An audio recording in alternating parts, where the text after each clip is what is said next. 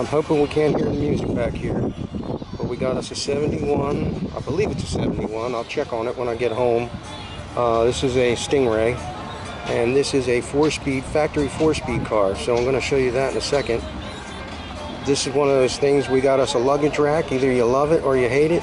But it sure is chrome. And this car is in beautiful shape. They got us our factory rally wheels. I doubt it's original paint. Let's take a look at that 4-speed. Oh yeah. Oh yeah, we got us a factory 4-speed here with the right amount of pedals. Let's get those pedals. This is one sweet ride, inside and out. Looks like we got us a small block in here. We'll get a shot of that in a second. Got to show the Stingray emblem. There's another shot of those BF Goodrich radial TAs with rally wheels. Yeah, this is definitely a 350. But it doesn't mean I like it any less. 4-speed 350, 70, 71. Good horsepower back then. Looks like we might have upgraded the master cylinder. Can't blame him for wanting to stop. Let's get a good shot. Yeah, there we go. There we go. This is the money shot right here. No music. We got us a video for the video channel. Check me out. 1970, 71 Corvette Stingray. Factory 4-speed. How you like me now? I hope that you do like me and you can give me a thumbs up. I would really appreciate that. So we might have to go back to the original snapshot videos, especially at this car show, because we had a lot of cool cars and a lot of music. But thanks for watching. Hello everybody. Wanted to jump into the video and square up some facts about the Corvette. So I wasn't sure if it was a 71 or a 70, and you know, it makes a big difference because of the emission standards that started to come into play. But this is for sure a 1971, the way I understand it. So I know that there's a lot of Corvette fans out there, and if I'm wrong, please let me know. But I believe it's this egg crate grill, this chrome egg crate grill, and the squared off turn signals that are the major telltale signs that this is a 71 Stingray. Not to take away from this car, because after checking into it, I think it's a whole lot cooler than I did when I first saw it at the show. So the other thing I wanted to point out in the interior was that this one had the 160 mile per hour speedometer. I guess they all did that year. And that's pretty cool. I have a feeling that this car flat out could probably approach that speed. But if you consider that just in a few years, a speedometer in a Chevy product would say 85 miles per hour, right? So looking down and seeing that the possibilities of 160 miles per hour, well, that's a lot of fun to have in your car. And, you know, the red line was at about 5,000 RPMs on that year 350 engine.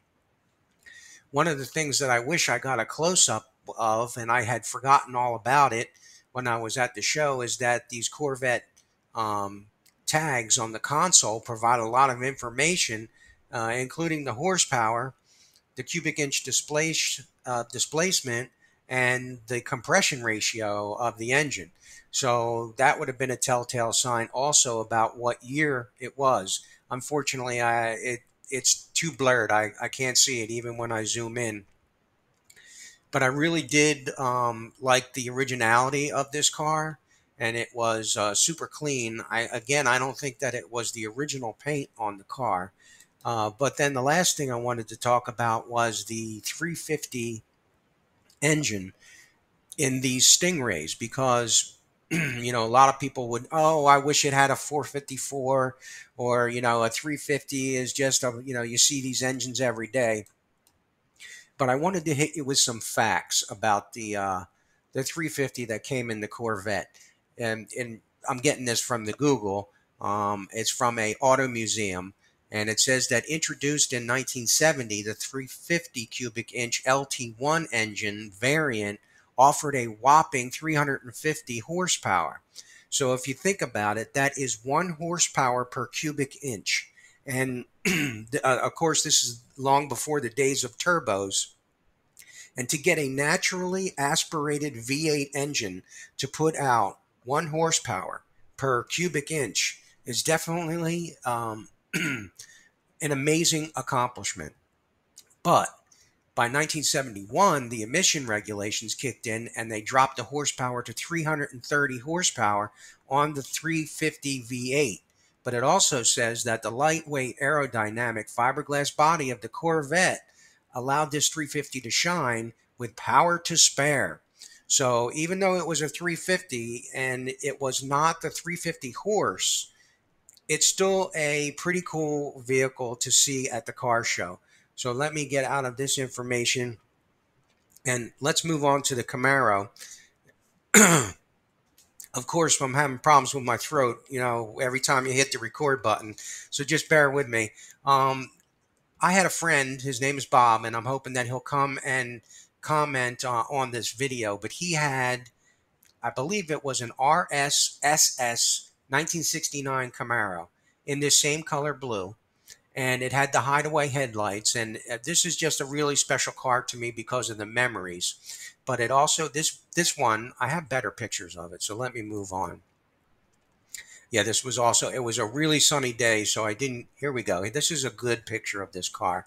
This color blue, I just love this color blue, and it just brings back such good memories. Now, I'm not into these stripes because my friend Bob's car had no stripes or any kind of graphics on it, and it was just plain, and it looked amazing. His interior was black, and this one is white, and I really like the white interior. But this car had a 427 in it. So we'll get into the details about this engine because I don't think that this was factory installed, and I don't think that this is the original engine in the car. Here's a little better close-up of the vehicle. I should have asked the people that were sitting with the car. They were probably would have answered any questions I had, but I was just more focused on the vehicle. And I did get some interior shots, and I thought this was interesting. First of all, I always loved this shifter in the 69 Camaro. It was like a giant circuit breaker. Like you were going to turn on and off the power of a power plant with this giant circuit breaker shifter. And this car had the factory installed console gauges, which is just really cool.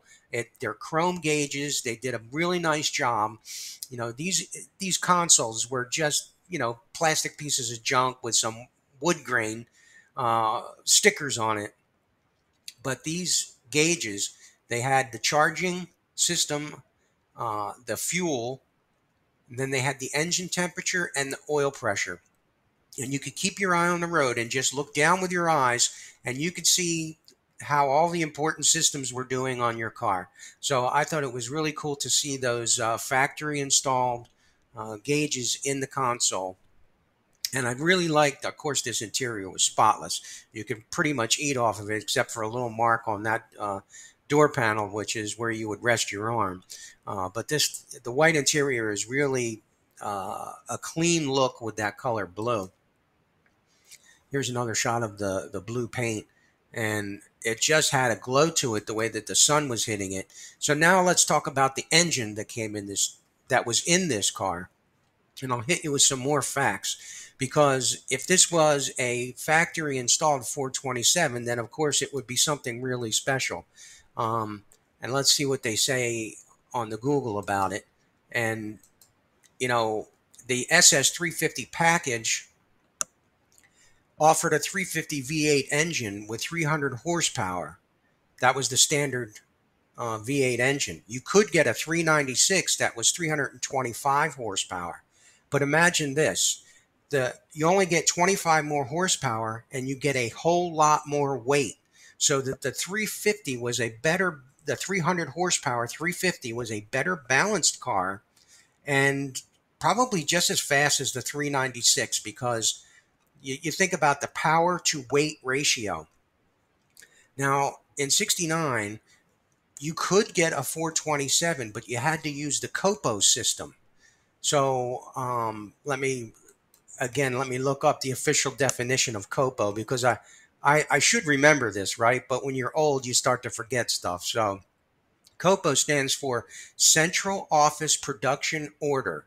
And this was to provide your Camaro with superpower. And this gave the Camaro 425 horsepower with a 427 cubic inch motor. And the COPO designation was a limited run. And in 1969, there was only 1,000 cars delivered with a factory installed 427. So I highly doubt that this car that showed up in a Southwest Florida car show, was actually a factory installed 427. Does that mean I didn't like the car? Absolutely not. I thought this was a really cool car, and it brought back such great memories. And it's this shot here that I think it's the nicest looking Camaro right here, with the hideaway headlights and the SS emblems. And this one has a splitter on the bottom. Now, I'm not sure if that would be a factory install, and didn't get a good look at the fog lights. But this was a really sharp looking car. And I hope you enjoyed this video. And I could use a thumbs up, and I appreciate your support. And, please hit that notification bell so you'll be able to see the next video. Thank you very much.